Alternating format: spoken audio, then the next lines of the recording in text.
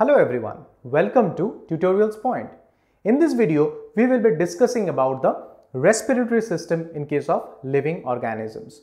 Now, the respiratory system is very much different in different kinds of organisms. The mechanism of respiration is also varied among different types of organisms. Now, the breathing habits actually depends on the habitat of a particular organism as well as the level of organization of the cells. That is, if an organism is made up of a single cell, that means bacteria.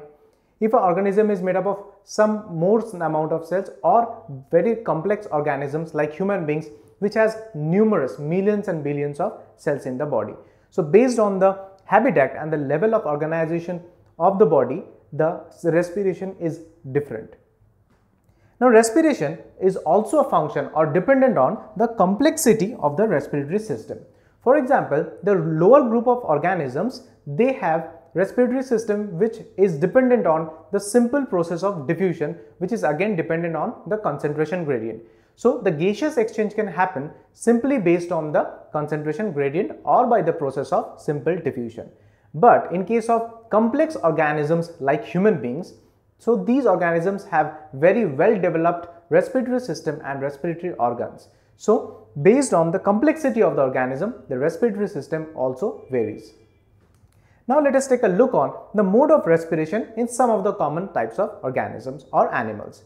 First of all, the lower invertebrates, for example sponges and the flatworms, they perform respiration by the simple process of diffusion, which is again dependent on the concentration gradient.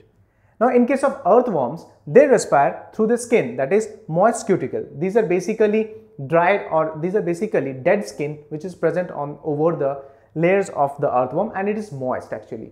So with the help of moist cuticle, the earthworms respire. In case of aquatic animals, they have developed an organ which is known as gills, for example fish and tadpole, which actually helps in their respiratory process.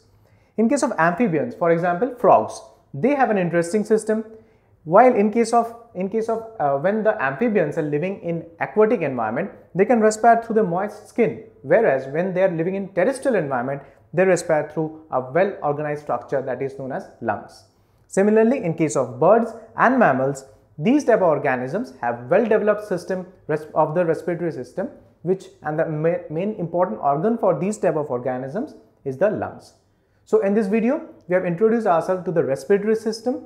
We have also talked about some of the respiratory system in different type of animals. I hope you have liked and understood this video. Thank you.